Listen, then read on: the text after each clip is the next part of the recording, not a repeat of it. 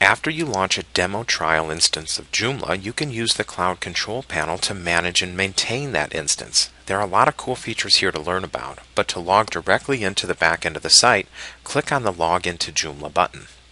Like many other content management systems, Joomla has a backend or administration area for you to manage your content on the site. You can create articles and categories, menus, and also add users. We'll cover these things in later tutorials. To access the front end of your site, click on the Your Joomla Site link in the upper right-hand corner.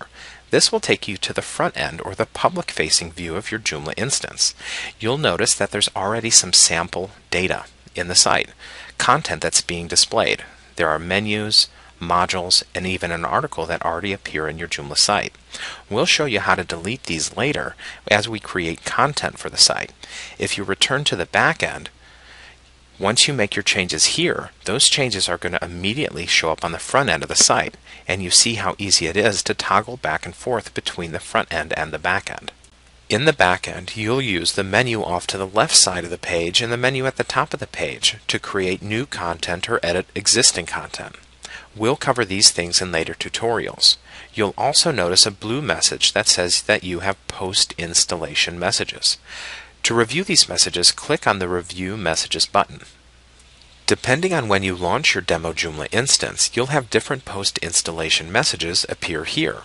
To make things easier for our new user, I'm going to hide the first message about two-factor authentication. You can feel free to explore on your own if you like. I'm also going to hide the message about resources available for new users. Again, I'm doing this to simplify things for our new users. Once you delete the messages, you can go up to the System tab in the main menu. Click on Control Panel to return to the main administration area.